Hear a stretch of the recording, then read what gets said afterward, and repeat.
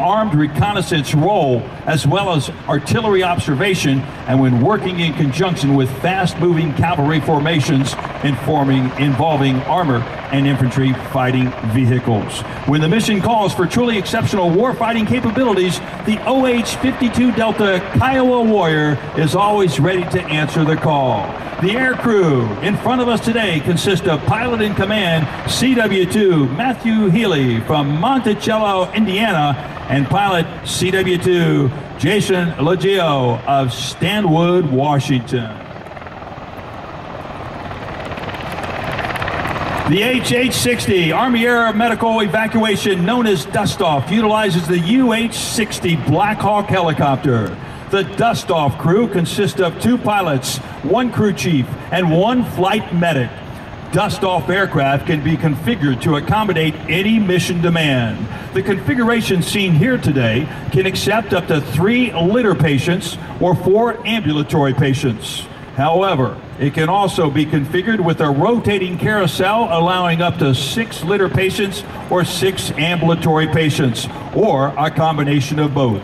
It's also equipped with a mechanical hoist that allows crew members to insert medical personnel or extract wounded soldiers from as high as 250 feet. Each flight medic is a fully trained EMT or paramedic and carries their aid bag along with a full medical set to include suction, oxygen, and vital signs monitor, as well as a defibrillator. The goal of Dust-Off is to transport a patient from point of injury to definitive care within 1 hour while providing the best critical care en route. The aircrew for the Medevac Black Hawk in front of you today consists of Pilot in Command CW3 Brent Eli from St. Peters, Pilot CW2 Jeremy Meyer from Hamler, Ohio, Chief Crew Sergeant Donnie Calvary from Clarksville, Tennessee, and Medic Staff Sergeant Greg McGowan from Rapid City, South Dakota. Directly behind that is our UH-60M. The UH-60 Black Hawk is a 4-bladed, twin-engine, medium-lift utility helicopter manufactured by Sikorsky Aircraft.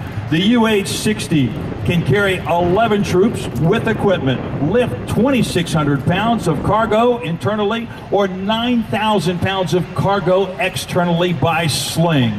It also features state-of-the-art electric instrumentation, flight controls, and aircraft navigation control. Manufacturing began in 2006 with the first of 22 new UH-60Ms delivered on July 2006. The modified versions have also been developed for the U.S. Navy, Air Force, and Coast Guard.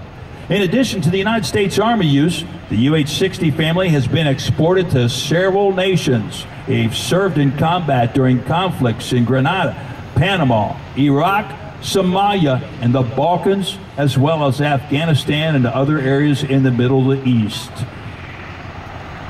In the May 1st operation, 2011, that killed Osama bin Laden, it emerged that the 160th Special Operations Aviation Regiment, which operated the helicopters during the raid, used a highly modified version of this UH-60.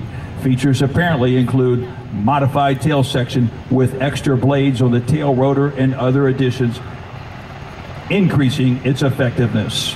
The air crew for the Black Hawk in front of us today consists of Pilot in Command CW2 Christopher Saucier from Jefferson, New Hampshire, Pilot CW2 Jared Marsh from Claremore, Oklahoma, and Crew Chief Sergeant Gustavo Miranda from Ozark, Alabama, along with Sergeant Gary Vale from Corning, New York.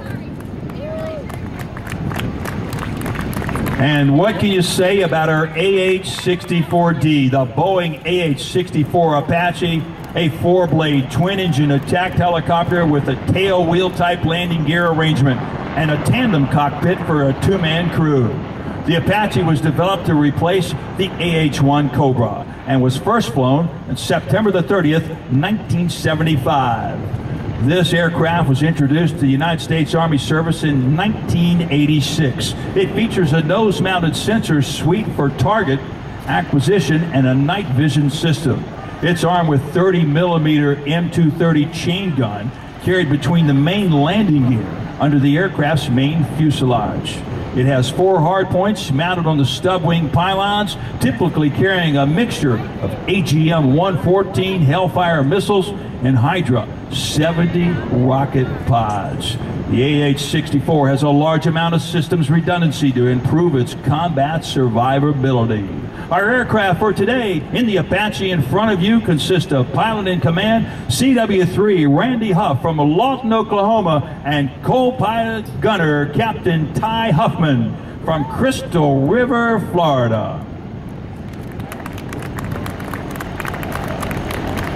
And last but not least, our CH-47F. It's our heavy lift helicopter, can transport up to 20,000 pounds of cargo, giving it unforgiving environmental conditions day or night. It meets time-sensitive requirements for all of its missions.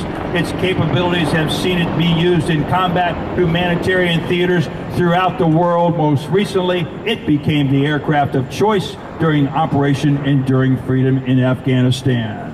The aircraft in front of us today is piloted by Command CW2 Brandon Korn from Carthage, Missouri, CW2 Dustin Schneibel from Santa Cruz, California, and Flight Engineer Staff Sergeant Rico Paris from Augusta, Georgia, as well as Crew Chief Specialist David Uplinger from Linsville, Pennsylvania, and PFC Nathaniel Webb from Indianapolis, Indiana.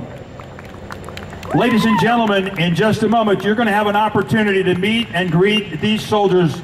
But as this air show comes to a close, it is my privilege and pleasure once again to reintroduce a man who needs no introduction, our Commanding General of the 101st Airborne Division, Major General James McConville.